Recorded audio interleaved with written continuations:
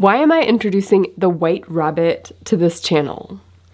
And of course this is a reference to Alice in Wonderland. Like, she follows the white rabbit down the rabbit hole and everything is completely goofy and weird and out of proportion and just doesn't quite work. And of course it ends up being a dream. But the reason I'm doing this on this channel is because I think we need more really creative, goofy, wacky, unfeasible, unrealistic ideas floating around the table about economics. Like, I think we need creative economic thinking to the point where we get ourselves out of the economic rut that we've been in terms of thinking of economics only as it would have been in the past. Like, we have really new tools with the digital environment and platforms and artificial intelligence and blockchain. So we need some creative ideas. And I actually think that will necessarily mean that a lot of these ideas have to be completely not feasible, not workable. But the purpose is, if you have enough of those ideas on the table, you can actually construct something that is powerful for the future. Like, I don't think ideas about economics and about institutions and economic structuring, I don't think those are going to arrive in anybody's brain fully formed.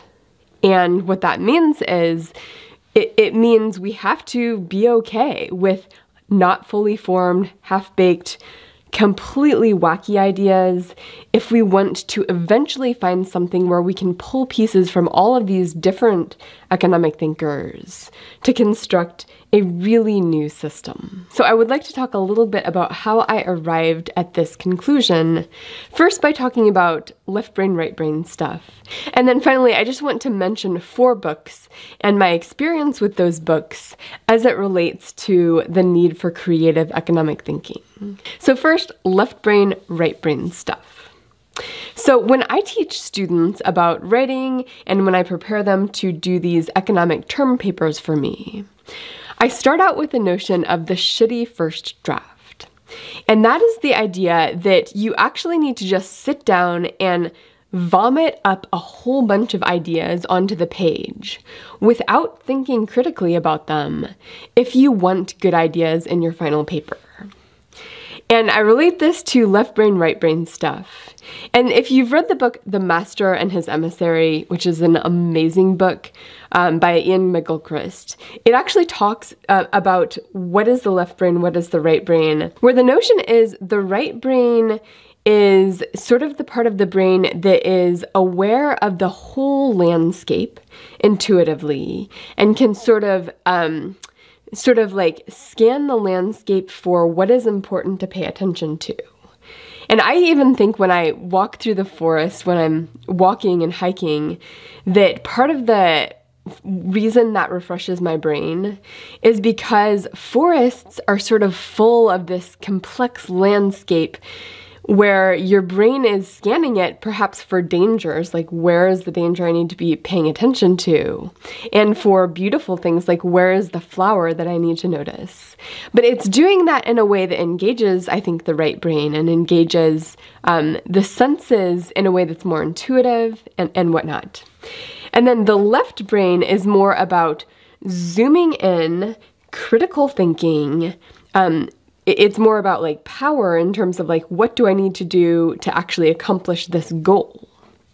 So of course, in The Master and His Emissary, he's making the argument that the right brain needs to be the master and the left brain the emissary, because the right brain can scan the landscape and essentially determine the salience frame for the left brain.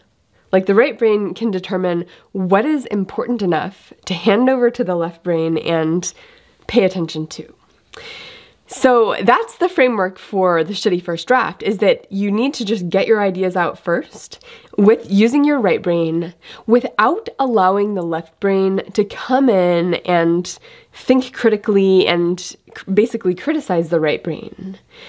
Because essentially the left brain, if it does that, if while you're writing and generating creative ideas, if the left brain can come in and say, that's a bad idea, this needs to be fixed, you're not following the rules of writing, if the left brain is allowed to apply its critical thinking, it will stifle the right brain's creativity. So you just need to get ideas on the table, and then once you have that shitty first draft, then you hand the whole project over to the left brain, and the left brain can, organize it, think critically, pick out which of these ideas are worth keeping and which ideas in here are garbage. Like, the left brain knows how to distinguish between the baby and the bathwater, and it's good at creating a final product. But it's really, really necessary to separate those two stages in writing. And I think the same is true in all kinds of creative endeavors and creative thought. And people don't always think of economics as being a creative endeavor. But I absolutely think if we're going to figure out a new system in this new digital environment, in this new world that has lots of interconnections between people, there's so many different things about this economic environment that we need some creativity injected. And to do that, I think we need to just generate ideas that don't even work. Yeah, like, I have some videos that I would like to create of economic ideas that I think are completely not viable. But I think these could get us out of the rut in terms of thinking of economic systems of the past. Now, there have been 3 books and 1 article that I've read in the past few years that have really helped me come to this conclusion. And one is The Network State by Balaji Srinivasan. And he basically imagines a future where you have these digital mini governments that start out like startup businesses as startup networks, startup states, and they grow and they gain traction and they compete with each other because there's free entry and exit from these mini online governments. That was such a creative, fun idea that I think is tapping into some of the different properties of the current economic system. And of course, when I read it, there's many times in the book where I get the reaction, actually, this is not feasible. There are some properties of how people work and systems work that would make this not work. But I think him laying it out as he does, with all of its flaws and weird things about it, that really got my own brain thinking. And I think we're going to need different types of thinkers, thinking in different spaces, coming up with different visions to have enough raw material on the table to actually make systems work. The second book that got me thinking like this was The Once and Future Worker by Oren Cass, where he essentially looks at the landscape of unions and how worker unions have been kind of disempowered. They don't really have the ability to negotiate against governments. And so he comes up with this creative solution to that involves basically the government subsidizing low-wage workers, but doing that through a worker industry group. Like, it could be all construction workers, they come together and they get to negotiate with employers overall, bringing with them the power of that subsidy that otherwise would not happen if it didn't come through this worker group. And, when I read that too, there are some reasons why I think that as a full idea that he presents in the book would not work. But I think there's also embedded in that some truths about the need for group cohesion and group power and economic forces that stick the group together and create that cohesion. That's a really important principle that we need to keep in mind if we're redesigning the economic system of the future. And then the next book that got me thinking on these lines was The Listening Society. And this book, it has so much that's really, really brilliant, especially in the last half of the book. And I'm not even going to go into what the brilliant stuff was here. But the first 2 hours of listening to that book on audiobook were basically him insulting the audience, psychologizing about the audience, saying, if you reject this idea, it's probably because you have this character flaw, this deep-rooted character flaw, and if not that, if you reject it for a different reason, it's this other character flaw. And it's just, it's like super annoying to the point where it's almost comical going through that first part of the book. Like, because he has amazing, brilliant stuff after that. But you kind of have to persist through this, this weird, insulting, semi-pathological stuff at the beginning in order to get to the brilliant stuff.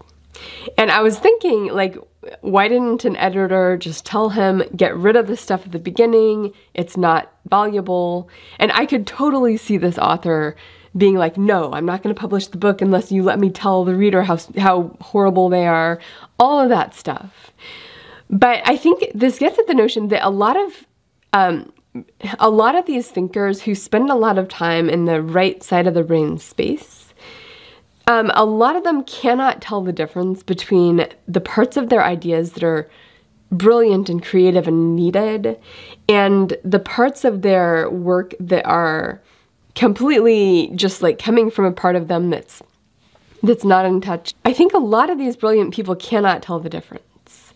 So I think if you were to try to say, okay, you can't participate in the conversation unless you get rid of that junk at the beginning of your book, I think you would actually lose the brilliance of what they have to contribute. And I'm not saying I'm in that category or I'm in that category of brilliant, but I'm saying I want the freedom to actually just play around in right brain space in a way that is unique to me, perhaps has some of my own biases built in, because I don't believe in convergence of everybody who's thinking creatively about economics. I think you need each person embodying their own space that has its own biases. And then the last article, it's not a book, it's an article, that really got me thinking about this was Data as Labor, which I have a video on. I'll link to it below. I'll also put links below to all of these books I've talked about. And this one was really thinking more about the meta structure of economics, about sort of property rights and how property rights are enforced, how the law enforces economics. And I think we're going to need to restructure things at that meta level from an economic perspective. And I mean, this maps onto the old Enlightenment, where the old Enlightenment thinkers really came up with the importance of property rights of a certain type. And property rights is this legal structure. It's this way of enforcing things through institutions that would enable economic activity in various ways. Now, I think there's a lot of different types of property rights that each have their own way they're being enforced. And some of them are going to be really, really important for protecting human rights and for protecting like human creativity and enhancing that. And then other ways that property rights have been perhaps sliced and diced and enforced in certain ways may need to be rethought. So that's just part of what we need to do if we're going to restructure a vision of the economy that might move us into a better future.